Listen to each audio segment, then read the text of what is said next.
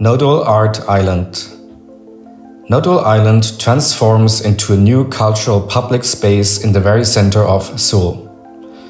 Nature, arts, and unique leisure experiences foster innovation and bring multiple communities, ultimately revitalizing the daily life of the city of Seoul and foster innovation through the intersection of architecture, communication, and new technology.